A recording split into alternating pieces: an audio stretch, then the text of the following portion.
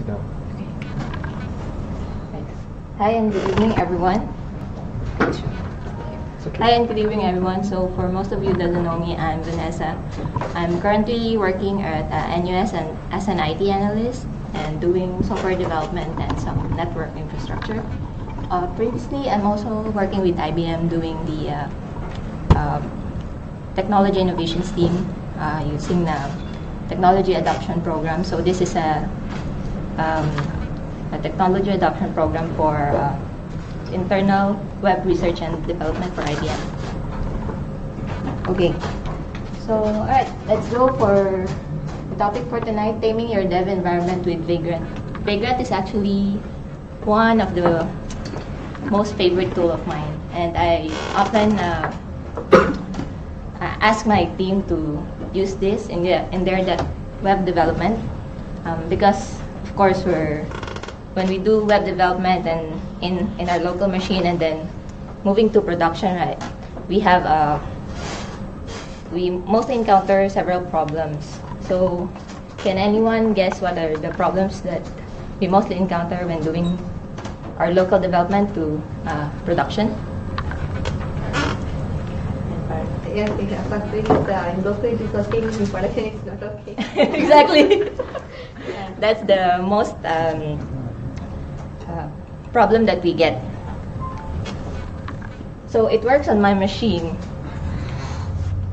Sometimes it works on my machine and then it doesn't work in production. Or also it works on my machine but it doesn't work on your teammate's computer because you have a different environment overall. Your teammate might be using Mac OS and you're using Windows. Some are using Linux. The second one is it previously worked on my machine, but now suddenly it's not working. Because sometimes your system might do a system update, and then suddenly it messes up with your libraries and it doesn't work anymore.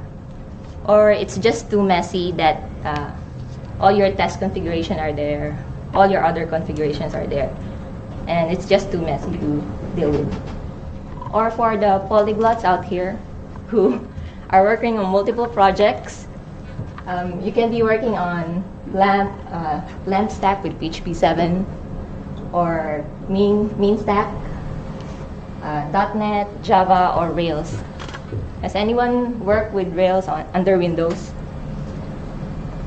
Yeah, because I remember last time when I have my computer machine and I'm working on Windows, right? And I need to run a Rails project. Rails works, Ruby on Rails works, the setup works, but some gems just doesn't work on Ruby on Rails with Windows. And that's exactly how I came to know Vagrant. So when I installed Vagrant and I installed Rails in my Vagrant machine, right, everything just works. So I package all of my stack or project for one Vagrant for each project. Okay. But if you don't have Vagrant, right, it's really a mess and it's a nightmare to configure all of that in one home machine. So how does Vagrant work? So usually you will have a virtual machine. I hope everyone knows what virtual machine is. If not, it's if you have watched Inception, it's like dream within a dream. Virtual machine is a machine within a machine.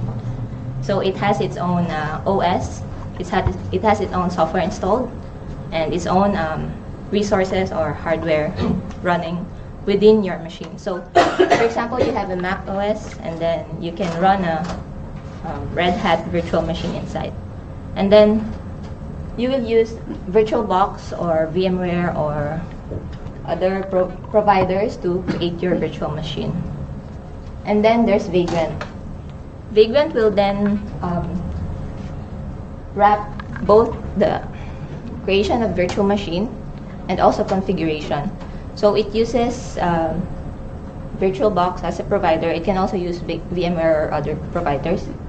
And you can combine it with provisioners, for example, Ansible or Chef or Puppet, to automate installation of the software and configuration of your virtual machine. So sometimes people ask, why do we need Vagrant if I create a virtual machine using VirtualBox. I can already use that, right? But if some of your software needs to be updated, then you have to update it on VirtualBox. But for Vagrant, you just update the configuration file and run the configuration file again, and it will update your VM for you. And then you can give it to any other people on your team to do the same. So using Vagrant, we have 3 steps on doing it. You have to do setup, configuration, and start working on Vagrant. In the setup, of course, since it's using VirtualBox, you have to install VirtualBox on your machine, and also download and install Vagrant. It works on Windows, Linux, and Mac OS. And then you will need to take a Vagrant base box. This Vagrant base box is actually available on these 2 links. So most probably you will be using Linux with PHP, so lamp stack, and it's all there. So this Vagrant box encapsulates all those OS and software lamp stack inside. Then you just do Vagrant init, name of Vagrant box. Oh, sorry. So when you're doing Vagrant init, right, it doesn't create the VM for you. So it just creates the Vagrant file, which is the configuration file. You need to configure the VM first before it gets spin up for you. So on configuration, you will need to update the Vagrant file to describe what are the software you want, what are the OS you need, what are the hardware or the resource that you need, and you will also put there how you want to access your Vagrant box. Like, for example, you want to access it via this URL, or you want it to be able to access your local folders and all. So you do it all in the Vagrant file. Once you have it, there's also optional tool to work with Chef, Puppet, and Ansible to this. Once you have it, you just do Vagrant up. Vagrant up will, on the first run, it will spin up the VM for you, and then it will configure everything, install everything that you put on your Vagrant file. So once that is up and running, then you can work on that VM. By the way, Vagrant is headless, so there's no GUI for your VM. So it will be quite light in a way that doesn't need the UI for your VM. So here are some Vagrant commands. Vagrant init will initialize your current directory. Vagrant add and works hand in hand with Vagrant package. So Vagrant package will do a Vagrant base box for you, and then you will need to do Vagrant add to import it. Vagrant up will just boot the Vagrant. SSH. So once you have the Vagrant up and running, right, you can SSH and do all the command line inside your VM. And then Vagrant destroy, halt to shut down the Vagrant. If you don't really using it in, for example, you're running on one project and you don't want to use it, you just do Vagrant halt so it doesn't eat up your resources. And then Vagrant destroy to delete your Vagrant. Sample use case. So in line with what Michael have introduced later, that we're having a workshop with WordPress, right? We will create a Vagrant box that has all these requirements. So it needs to be in Ubuntu LAMP stack, PHP MyAdmin, WordPress. Should run with hostname wordpress.local.com, and WordPress should be accessible with their favorite code. Should be accessible with their favorite text editor or IDE. So if you have your Sublime or other IDE, you should be able to do coding on your favorite IDE, and then it should work with WordPressLocal.com. Right. So doing this, I'll just show you a quick run through on how you do a Vagrant box. So first one, we have to do setup, right? So you do setup Vagrant init. This is available lamp stack on the link I provided earlier.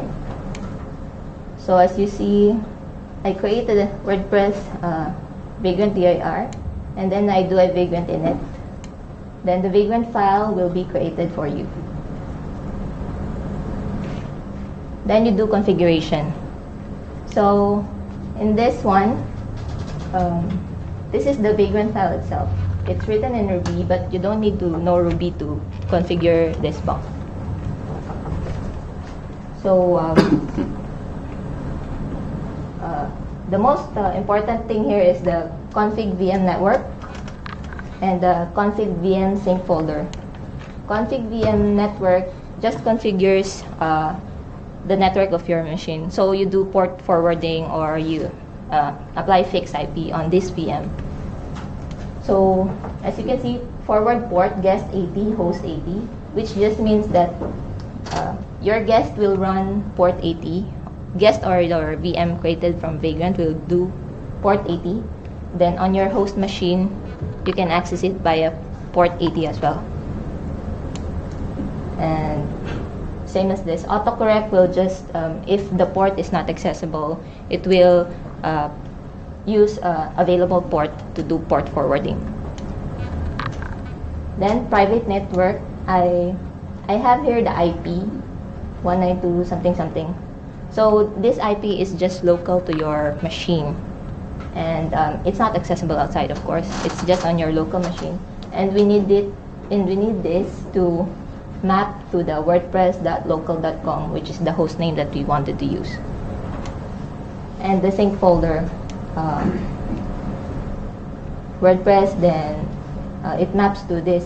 So if you have the WordPress folder inside with your Vagrant file, it will just do the mapping or mount this folder inside your VM with the inside var www.html. So this way you can do the requirements for here, the last two requirements, wherein you can do development on your code base, and then it will just since you will be configuring the www.html as your document root later, then it will get that. Yeah, this is just the internal mapping configuration as well. Then you also configure your WordPress within your with your Vagrant file, and you just do Vagrant up. So when you do Vagrant up, right, it creates the VM for you. As you can see, it does the forwarding, and it also mount your WordPress to your WordPress code to var www.html. Alright. To verify that it is really installed, you do Vagrant SSH, and you just so when you do Vagrant SSH, you will be on your Vagrant box, and you do the just test if the software are installed. And then you do you need to configure WordPress within your Nginx sites enabled. Yeah. So once all the configuration are done and you do the Vagrant up, you just can see that this WordPress local is running, and WordPress.local.com port 888, which is forwarded to VM, is running with your PHP admin. Okay, now all is set for your VM. You need to create the base box. So when creating a base box, you see here the Vagrant package. It will create the Vagrant box for you. So the setup is just this: package base, name of the VM, which you can see here. Vagrant file is the absolute path of your Vagrant file, and output will be the Vagrant box. So it's a sample one. at the end, it created a Vagrant WordPress box for you. So this Vagrant WordPress box, you can just hand it out to your team, and when they do Vagrant up,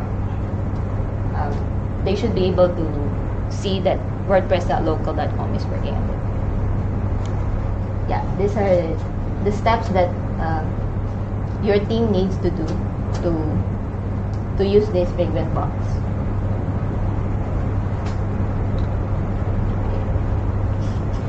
Summary. So we've discussed what Vagrant is and what are the benefits that they can do. So it keeps a consistent dev environment for each project. Once you have the Vagrant box, you can just your team can just work on it.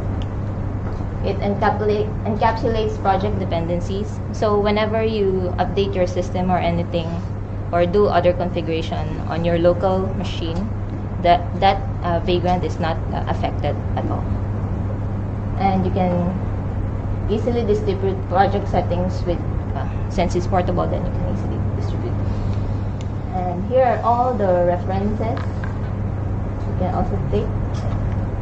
So I think that's all for me, and I hope you find this useful and also try it out on your development. Thanks.